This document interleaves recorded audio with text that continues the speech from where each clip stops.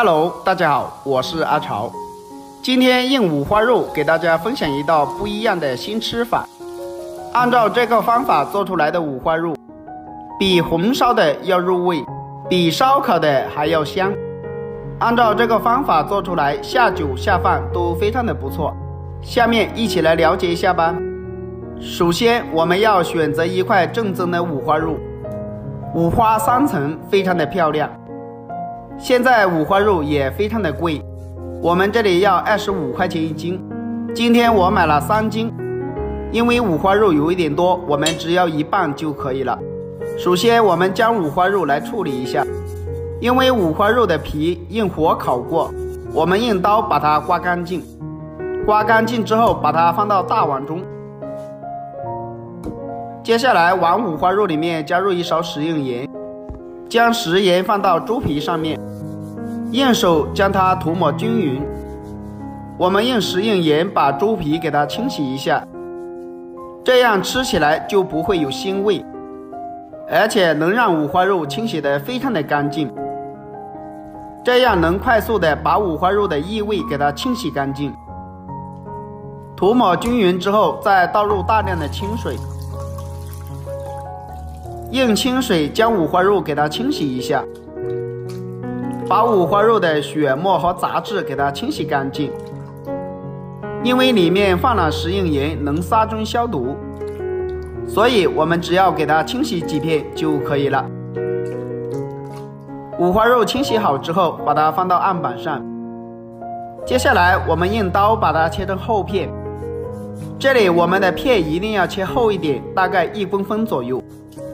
如果切得太薄的话，五花肉做出来就不好吃了，但也不能切得太厚，一定要把五花肉切均匀一些，这样切出来的五花肉真的是非常的漂亮。把所有的五花肉切成我们手中这样的厚片就可以了。今天的五花肉真的是非常的好。把五花肉全部切好之后，倒入大点的碗中备用。接下来我们准备一块生姜，把它切成薄片。片切好之后，倒入碗中备用。然后准备一根大葱，也把它切成薄片。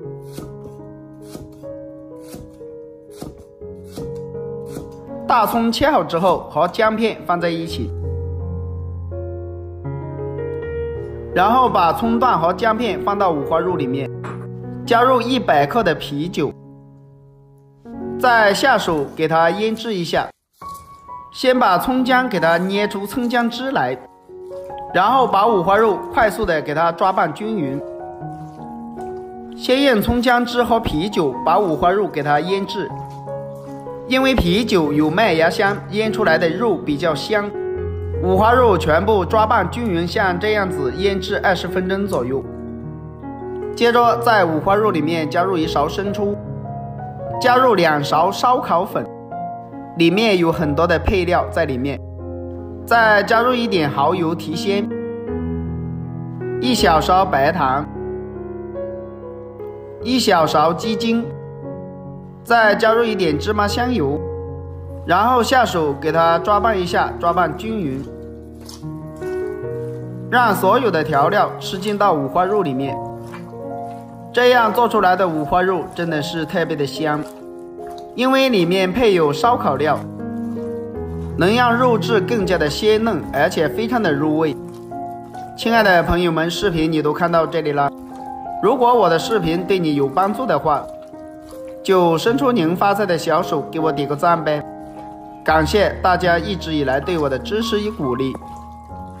我们要把五花肉给它多抓拌一下，抓拌均匀，然后先放一旁腌制半个小时左右。半个小时以后，我们准备一个平底锅，加入食用油。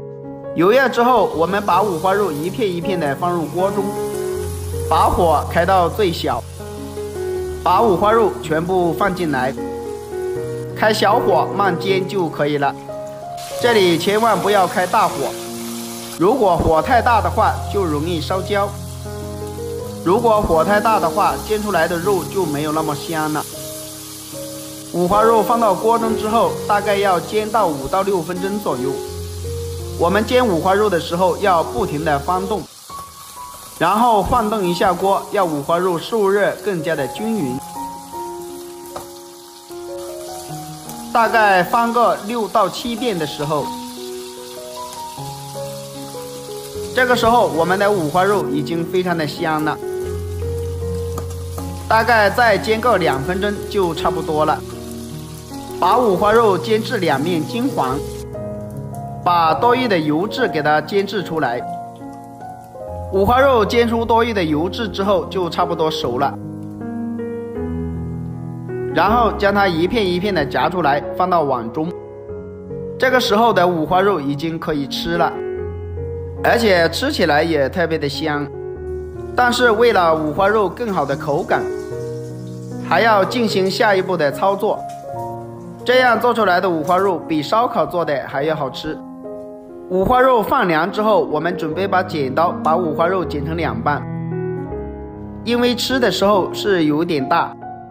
按照这个方法做出来的五花肉比红烧肉做的好吃，比烧烤摊上做的要卫生，就是不爱吃肉的他都能吃几块。